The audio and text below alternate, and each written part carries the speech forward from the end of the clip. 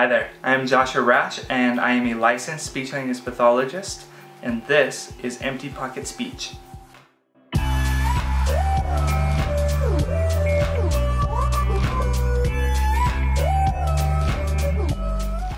Today's video is directed specifically to the parents and caregivers of children who have a speech and language impairment.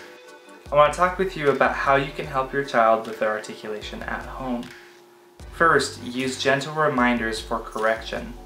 So when your child is working on their speech and they are practicing a certain sound, make sure that you are providing good models for that target sound and that you're reminding them to use what they've learned in therapy. Try to revise what your child is saying. If your child says something incorrectly, try repeating it back with the correct production. For example, if your child says, "I like the dog," you can say, "Oh, I like the dog." As with most things, practice is key. Aim to spend between 5 and 10 minutes with your child practicing their target sound.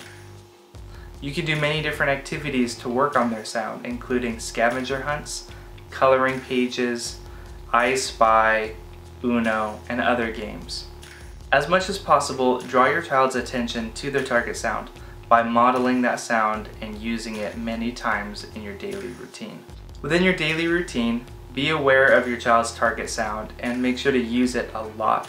Provide that good model frequently throughout the day. Make sure to address any health concerns that could be underlying factors for their speech production. Some of the things that you should be looking out for are recurring ear infections, hearing impairments, difficulty sleeping, drooling, irregular dentition, so missing teeth, things like that.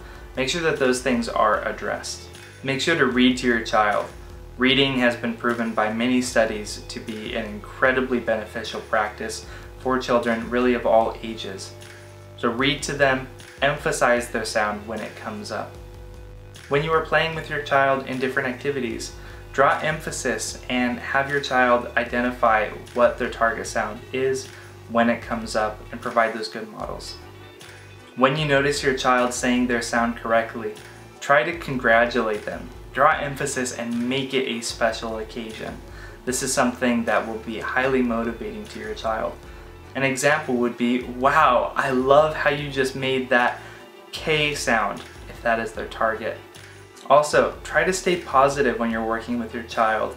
Kids thrive off of positivity, and if they are being encouraged to attempt, to try, they are more likely to continue working on their sound with you. When you're working with your child, be positive as much as possible. Congratulate even their attempts at making their sound. To discourage frustration, make sure to use positive words that are encouraging for them to make those attempts with you at home. Lastly, ask about how things are going in speech. Participate as much as possible and be in communication with your child's speech therapist. Well, you've reached the end of the video. Thank you so much for watching. I hope that this was helpful. If it was, please consider liking and subscribing. If you have a question or a comment that you would like to share, please drop it down below and let me know. I'll see you next time.